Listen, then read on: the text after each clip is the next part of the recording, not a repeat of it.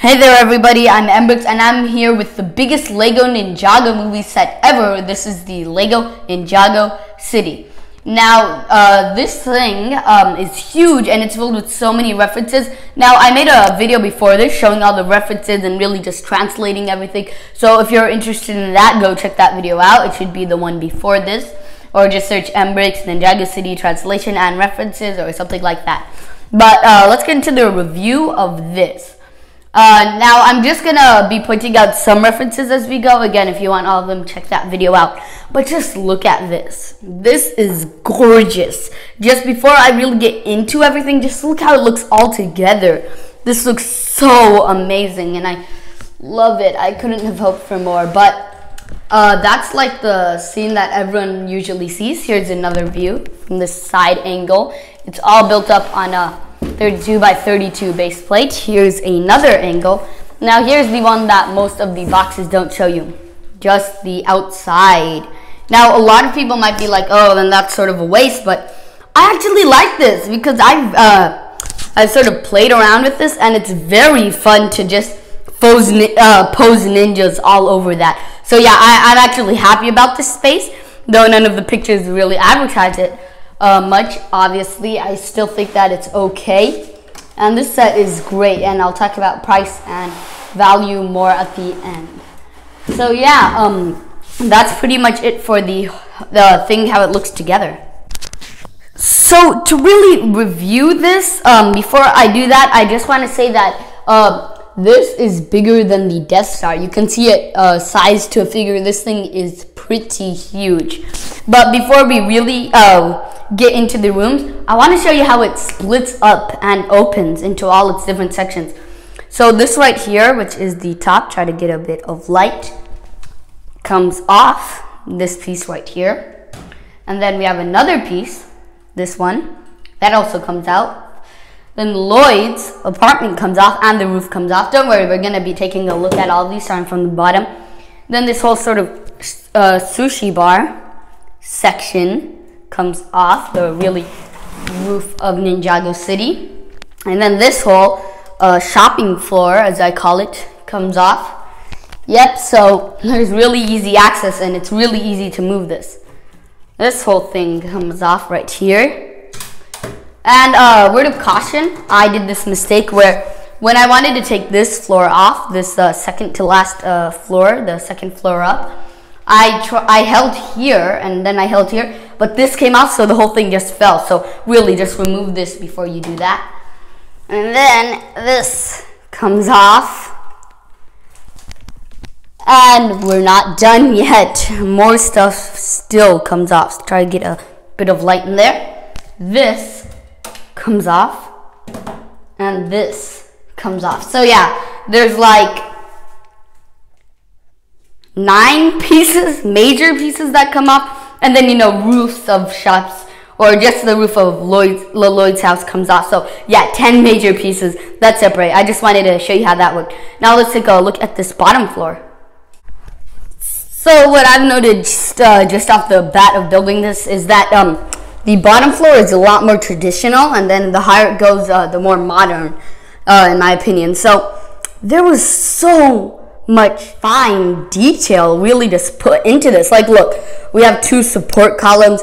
This one is different than this one. Like, and this is a pretty nice build in and of itself. We got a sign there, forgot what it says, so it's probably not important. And then just look at this right here. We have a little bit of grass, and I love this technique used here. They use black to show deeper places and then green to show sort of the moss and all. And then, of course, we're going to take a look at the figures last. Like, look, we even have this phone booth right here. We have this, and it's all one piece, surprisingly. That says map with 2 M's. And then that says chic. And then, look, this sidewalk, it's like 4 studs deep. So, yeah, a lot of posability with figures right there. There's a lot of places to put people. We got a crab in that nice metallic color right there. And this bridge just looks gorgeous. We got some Bionicle references down here. That's a sign showing you to where the crab restaurant is.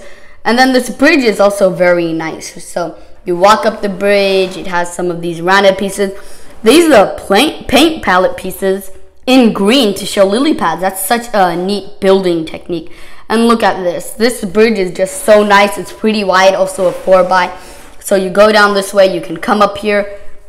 It's just gorgeous all over. But there's a little alleyway right here, which leads out into this side right here.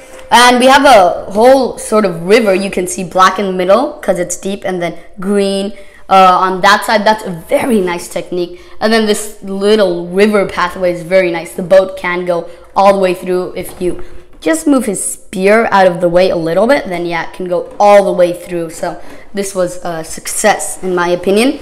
And you can see all these holes. They're sort of like drainage, and I think that also gives it a very nice feel. And the Technic pinholes are the Ninjago dock set that came out this year. It's $230. If you buy that, it connects. I hope to get it soon and do a video on that. So you see some more of the drainage. We have Sweep, a little robot build. Just gonna move him. You can see, I like how there's studs and then tiles, so you can really just pose figures all over the place. But speaking of Sweep, we have his charging room right there. Has a nice door. That's a nice technique, actually. Didn't really notice that putting it together, but look how they did that. Just that fine detailing with those sort of sloped pieces. But up and in there, let's try to get a nice view of this. Into Sweep's sort of charging room. Once you open that door up, here it's just very simple. It uses two little assemblies on the sides to show sort of wireless charging. Two clips to hold his accessories like his broom and his holder. And then that shows like all the vitals of him himself. And then you are supposed to put him on those little exposed studs right there. The boat, I guess we can actually take a look at now. It's a pretty nice build. It looks to be solar panel. That's a nice print to get actually. And then this building technique is very nice. It uses these right here, all on this sort of web piece. And then you just fold them in. And that's a nice traditional style boat. And that is just more detailing where it hides the engine. We got a nice printed piece right here and a little bit of detailing and a pretty not generous space to stand for that figure. But we still have a riverside market, and I love this idea how like a boat could come by, stop, get some stuff, and then leave through here, probably head over to Ninjago docks. But he's selling a crab and a chest piece, two fishes, and look at that technique. This is genius. You might not notice, these are crowbars. Yes, crowbars, like the minifigure accessory crowbar, just angled very nicely to give you this nice awning. And the amount of space in there is surprising. Also 4 wide. Yeah, there's a lot of space to really fit figures back there. And there are 2 more sort of floors that go on here. This one right here. And then this one goes, oh sorry, I think I've had them reversed. I also want to show you how they just connect on simply. So with these on, you can see how the solar panel works. I bet that Sweep is solar paneled, charged like so. And then you can see how the lights sort of come down from these 2 buildings. But just taking a look at them alone right here, this is what I call the restaurant. It's sort of like a tea shop. We have this nice technique used here with all these fin pieces and flaps. These minifigure heads in that neon orange transparent color. A sliding door, so that's very nice. And it's printed right there to show rice paper. And then we have Poison Ivy, or Ivy Walker Star. Poison Ivy is from the DC Comics. A lot of these nice pieces to make up the railings, a nice rounded part. And then we have just a place for a figure to sit. And then they use this. This is a minifigure, a collectible minifigure stand, a teapot, and 2 cups. Right there we have a picture. Moving that out of the way, there's just some textured wall back there. And that is the name of the designer of this set in the alphabet. Now that is amazing. That is Sabine Wren's hair from the Star Wars Rebels line in green. So that is a very nice touch. And then this place, which would be across from her with that little bridge that they have going right here with the railing on and off to one side. So that place is right there.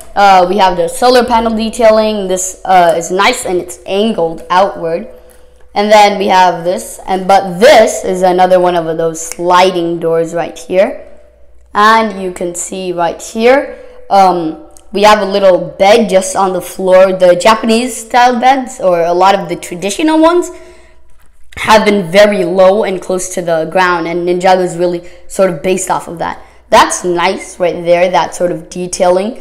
We got a little sticker right here, a drawer with two, a little dresser with 2 drawers.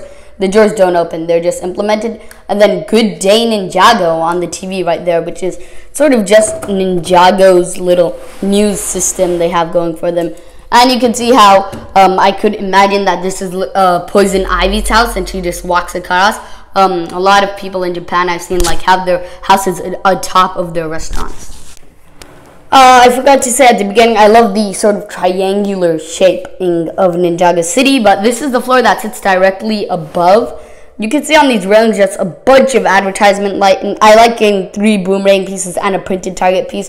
A lot of the neon heads continuing, some designing there, a lot of advertisements, a surfboard. So yeah, a lot of really nice detail. This is my favorite floor on the whole thing. We have the comic book shop, an ATM, crab shop, and restaurant, sorry, and a film box. So let's start with that. That there says film, and then here it says the Shadow of Ronin. So nothing happens when you push it. That's because this door off to the side isn't open.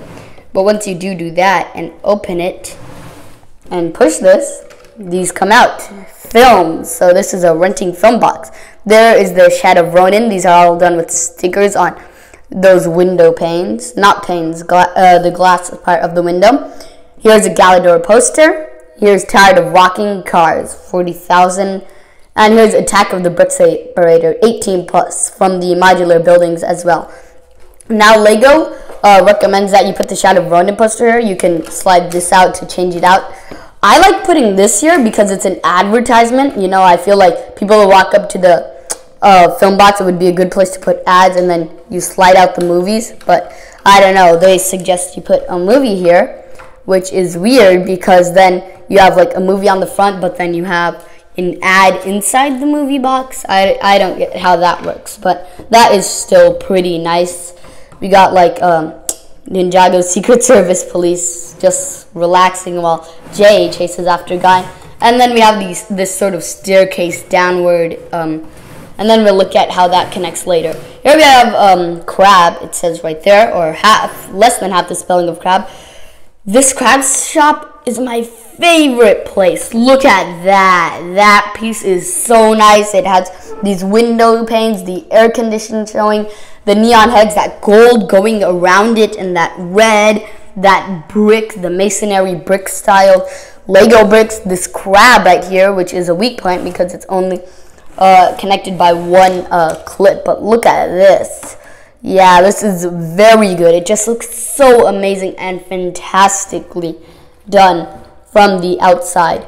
The interior though, we've got 3 chairs, so you can put figures there, some extra space to stand, 2 jumpers on the table. We got a banana right there and a golden one in the back. We got some cooking tools back there, like the pan and gold, Severn black with, again, generous space. Usually Lego doesn't give us that much space on interiors, but a 4x. Now here we have a, sorry about that, we have a sort of oven. Now this is how you cook the frogs, and that's a very nice build. Just look how that looks. That's really cool.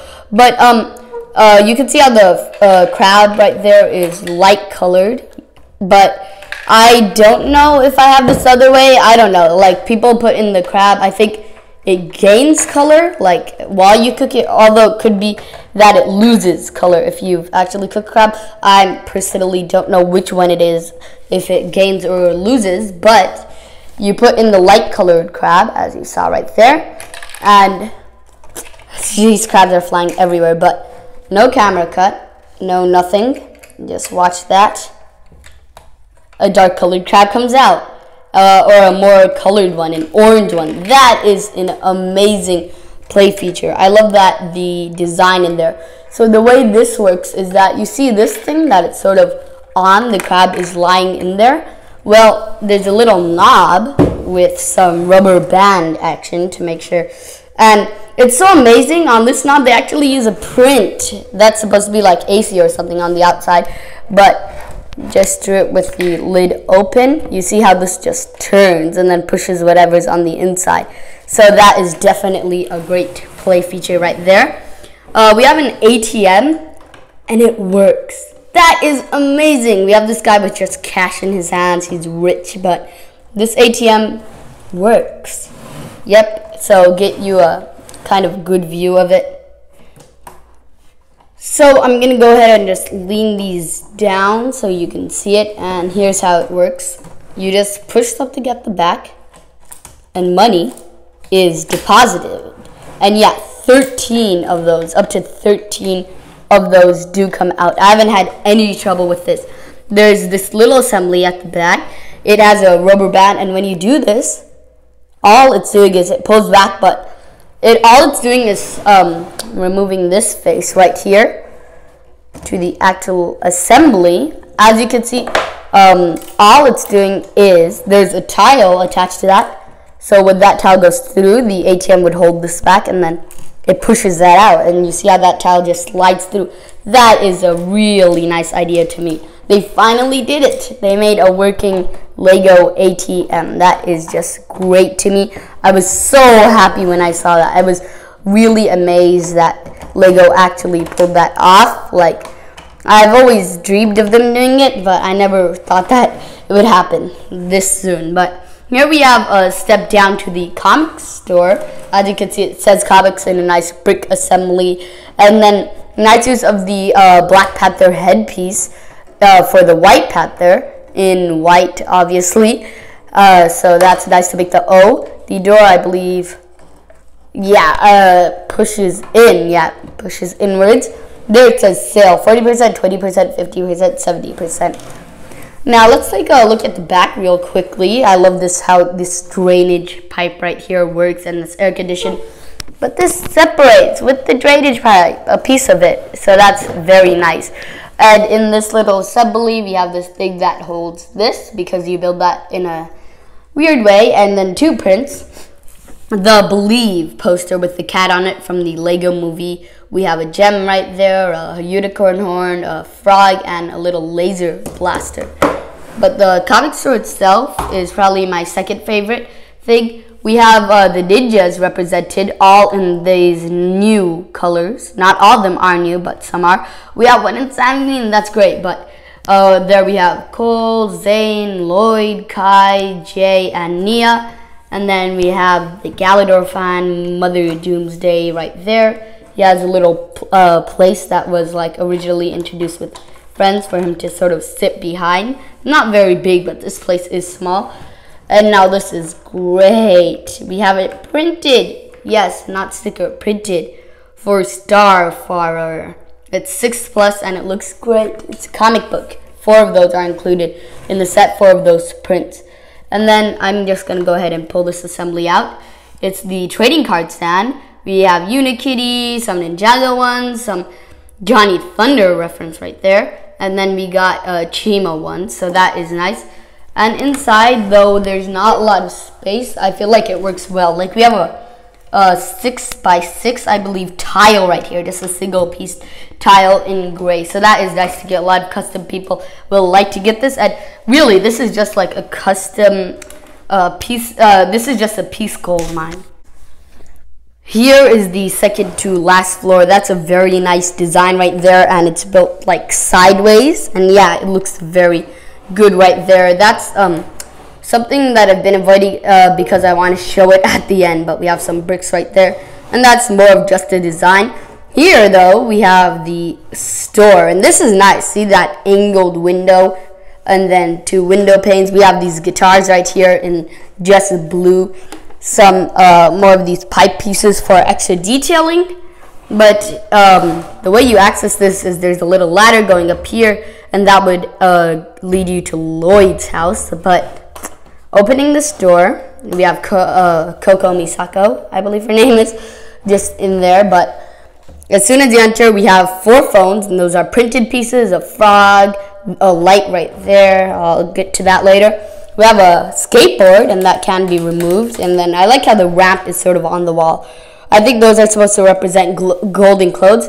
We have the Woo Crew training outfits with that piece in gold. And then a blank mini figurehead, another one. But here we have a hat and a scarf piece, which was introduced with the Ninjago blind bags. Moving over, we have 4 hats in the center. And then there we have some very, very nice pieces. We have this hat in purple, as well as that head, a helmet, a sort of night-styled one in yellow, a sort of old Mr. Penguin hat, and then an Orient Expeditions hat. And right there, that's probably a shopping bag and a little sort of checkout counter. So that's nice. And then this is gorgeous. Look at this. This is a cherry tree. It's very nice to use. This is a nice piece right here that was recolored. And then we have all these pieces. Now, this to me, I put that sticker on wrong. I don't know. I think that says caution, but look at the inside. They even did detailing on the inside for the roots. I'm very happy that this construction project never got finished, because now we have this gorgeous cherry tree. Now the last floor that we're going to look at, Lloyd's house connects like this, and then the rest of this sushi bar goes on this. I just wanted to note that. So here's the sushi bar area. We have this little assembly. This is like a top floor, so it can hang right here. This is nice. We have Technic pins with those balls at the end, and that nice transparent color. And this is built up nicely with some of these sort of pieces that we've used in the past for launchers. And it's on a ball joint, and it can be articulated. It's like one of those ocean animals. These are nice pieces, man. But these are car doors. 15 car doors. Yeah, car doors. That is an amazing building technique. And then I like how these sort of columns go down, some tiling. I wish we do have rounded tiles. I wish they had one here, but sushi signs right there with different fish. We have a little sushi menu right there, a radio tower right there, probably receiving signals of all sorts. We have a table for 1, and then another table for 1, and then a table for 2. And then the sushi bar with 3 stools. We got Kai right there. A little place for the chef to cut sushi. This turns, so that is nice, though it does get clogged, I'll admit this. But this is a very nice build, you know. It has all the sushi on it. You can have some figures sitting. It actually scales well to figures, but you can see how clogged it gets, you know. You just have to spin the other way. So that is something a bit disappointing. I'm going to install this. You see the stairs up to it. And under there, there's a chef hat and a mustache. And we'll get back to that later. But here we have the bathroom with another sliding door. Some of those sort of blades right there. Too bad it's open right there. But in this, all that's going on here is, yeah, a Japanese-styled bathroom. We have a little... Wow, why is that open? That's weird. I think it's supposed to be a mirror right there. A little sink, a little air freshener. That's done nicely. And then a Japanese-style toilet down in there. And now we have one thing before Lloyd's house. It's this. It's sort of the main radio center. It looks very nice. This is just a bunch of extra detail. We have these rounded pieces. And then we even have rounded fence pieces in there. And then to top that, this is built up very nicely. These are sideways, and then these are done up with clips, and all in sand green. Here we have this light and some more antennae. So that is the sushi whole section of the topmost floor. And Lloyd's house, which I saved for last because I love this build. It's so adorable. The door opens outwards. Those are just random designs, no references as far as I can tell. Now, they've used this building technique a lot so far, the same one up here. This is built up backwards. Yeah, these are the Technic pieces, just backwards, these right here. So yeah, that's ingenious. But we have a little antennae right there, so he probably gets good reception. And the whole roof peeled off. Cramped, I know. But this comes off to allow you to get more, but that's Coco Misako and Lloyd's double bed. This is Lloyd's bed because he has a Bruce Lee reference poster right there. And down in there we have a little Garmadon family picture with Garmadon, Sensei Wu, and Coco Misako. Here we have a little video game, I guess, for Lloyd to play on, a car, And by the way, the micro figures here in the set, you get 1 extra. So you saw 6 of the comic books set, 1 here. You get 7 extra micro figures. That's great. We have some books done there nicely. GDN, Good Day Ninjago, a chair and a table, a microwave, and a desk. I feel like that, and a drawer, sorry. I feel like this is done very well just for the limited space it received. I still feel like this on its own could just be its own set because this is done so great. And there's one more secret I almost forgot about. His suit is right up here in the roof, so it really just looks down on him, and that's great. So I'm going to take that out because I got to review this with the figures, and there's sort of this space in the roof. There is one last thing, and that is the elevator system. Now, it would be hard for me to show it on camera, but the elevator does go all the way up to the top, and sadly, it just goes straight up. Like, you know, you can lift it off of the track, and it's not remote control power, it's manually powered. So, you can fit like a couple of figures, I'd say 1 more, and then you just pull up, basically. And yeah, that's all it does, basically. So, you got a little tooth gear going in through these tracks. And then we even have some piping down in there. So yeah, that's it for the build itself. Let's take a look at the figures.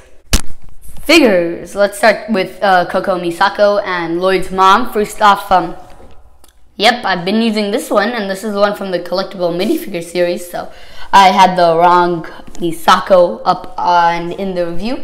Good thing this is the actual one that comes with the set. Let's see how many people had that, but she's okay. You know, I think that none of the pieces for the torso and legs are exclusive to her. Back torso printing's looking good though.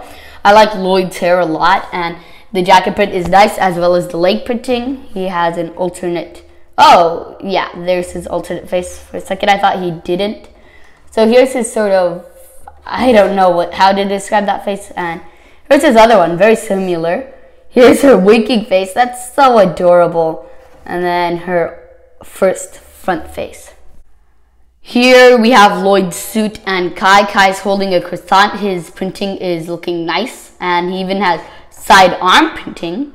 Too bad that that white isn't applied so well. And Kai's hair in the Ninjago movie just represents fire so much. Just imagine that in a transparent orange. Yeah, that definitely reminds me of fire. Has his little scar, and here's his alternate more mean face. I'm surprised that Lloyd's wasn't a huge difference from his first face. And speaking of Lloyd, his suit itself is not exclusive, the same one in all the other sets, though the gold printing is looking nice. Also side arm printing, and look at that nice texturing right there, and back printing. And his head is just a transparent black head, as you can see. Or let me remove a piece right here. Yeah, transparent black head. And that's also nice to get. Finishing off the ninjas, we have a ninja in actual armor, J, and then a ninja to be, or a ninja wannabe. So the leg printing in bronze is looking very good for J. He even has that on the sort of hip piece. And then I like the printing on the torso. And then the back printing is nice, and I just love his helmet more. Here is one face, and here's his alternate more mean face. Here's his, here, let's try to get that piece off. It's the 2-piece helmet that was actually originally introduced with this line. Sorry about that, my stand just broke, but it was introduced with this line of the Lego Ninjago movie.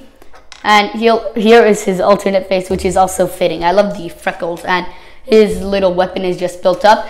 But I love this guy. He's like the biggest Green Ninja fan, I think they call him. He has Lloyd from the Ninjago movie. There's the director's son's name, the designer, sorry. And this is a really nicely done figure in my opinion. He even has an alternate face. Here we have this figure who's super rich, and then Mother Doomsday right there. He has $200 bills.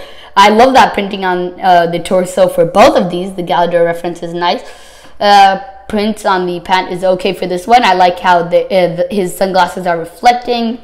I like Mother Doomsday here, but I also really like this rich guy. As you can see, alternate faces. But then we even have printing on the back, and I believe that is the Galador logo. So yeah, these are great.